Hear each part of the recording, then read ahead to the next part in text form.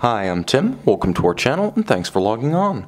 Today we're discussing the Oris Divers 65 Carl Brashear limited edition of 2,000 pieces in bronze. You can see this Navy diver inspired 2016 Baselworld novelty.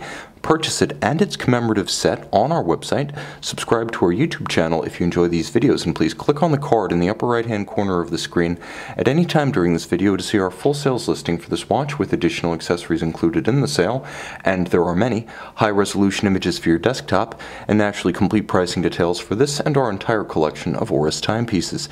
Now the watch on my wrist is impressive on several levels. First, the Oris Divers 65 is just objectively one of the best vintage tribute style watches on the market. An entry-level watch, it is in competition with a large throng of rivals for the vintage dollar in the entry-level segment. But there's more to it than that. This is also one of the most appealing versions of the Divers 65, so arguably the best version of Oris's best watch. Add the Carl Brashear background and the fact that the watch is a wonderful patinated bronze, and you have a cool watch that's a class leader, best in its own model line, and then of course has a wonderful backstory. The watch wears easily on my 16cm circumference wrist. It is based on the 42mm version of the Divers 65, so that's the dimension from 9 to 3 across the round of the case, not inclusive of the crown. It's relatively slim, all things considered, and 13.7mm includes that dramatically domed plexiglass-inspired sapphire. You get that same plexiglass distortion with the scratch resistance of sapphire, vintage evocative without compromise. From lug to lug, the watch is 50.5mm, which gives it a broad stance across the wrist, so this one wears better on a large wrist than the 40 would, but nevertheless, I would still say that a wrist as small as 14 centimeters in circumference, maybe even an oval 13.5 centimeter wrist, could wear this watch with security and style. Now, it does have more heft to it than the steel models. I don't know if this is something I'm imagining or if bronze truly is a little bit heftier, but in the hand it seems a bit more solid, and I get the same impression when it's on the wrist. The watch has relatively short lugs, but not indecently so. Vintage inspired, it does stay fairly true to its 1965 source material, since it is 42 or 40 depending on the variant. Oris is able to extend the lugs without cropping them off too short, so the watch maintains its period aura without creating fit issues. The strap is a beautiful contrasting stitch, sheer cut flank, calfskin in dark brown, also calfskin on the underside, very soft and supple. Though this is a brand new strap, it feels broken in. It has that kind of buttery slick, buttery soft feel to it, and there is a Oris bronze pin buckle, suitably patinated to accompany for easy on-the-fly adjustability. The case of the watch is incredibly handsome. It's a sort of matte bronze that varies across its creases and planes, the creases themselves being slightly polished by either finishing or simply the consequence of having been worn.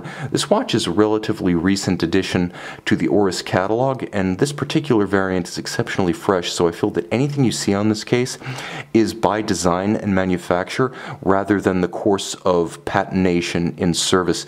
You know, this isn't something like the Panerai PAM 382 Bronzo, which has been around since 2011. None of these Carl Brashears have really taken on their patina. Unidirectional rotating bezel. It is a true dive bezel, luminescent, unidirectional rotating, 100 meters water resistant. It's a sports watch in every sense. You're going to want to throw it on some sort of textile or rubber strap, but this is a watch that is designed to get wet. Carl Brashear, the namesake of the model, being the first African-American to qualify as a U.S. Navy master diver, perhaps even more impressively, subsequently disabled. He was partially dismembered and lost parts of his legs, and he was able to qualify once again as a Navy diver, so impressive on both counts. So an impressive namesake and a watch worthy of its namesake.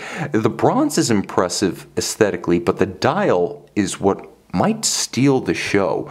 It is a gloss blue, gleaming. It has the luminescence and the depth of lacquer. I would not be shocked if this is a lacquered dial, and it's accentuated by the immense distortion provided by that huge domed sapphire.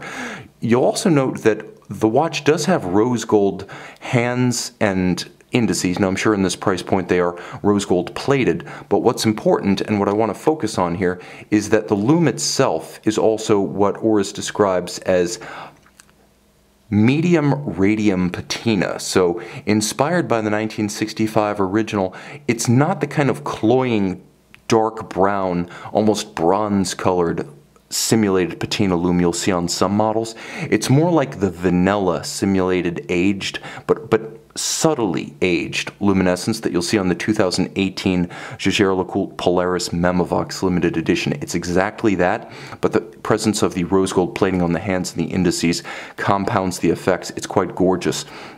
Other than that, simple, beautifully symmetrical, minimalist text. You can see water resistant, the water resistance depth, Oris, and automatic.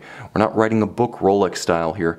Is a paucity of language that I appreciate. You'll also note that the date window is probably as, I would say, diplomatically applied as possible. Not everyone is into a date on a dive watch, and some feel that vintage tributes, whether the original had a date or not, should never have a date. I happen to like it, and I think it adds to the practicality of this watch. This is not a stunt watch. This is an everyday at the office watch. The date is practical for that purpose. It's been beautifully anchored, so symmetrical, the dial remains, and with a small aperture and a monotone disc, it doesn't crowd out the principal aesthetic, which is simplicity.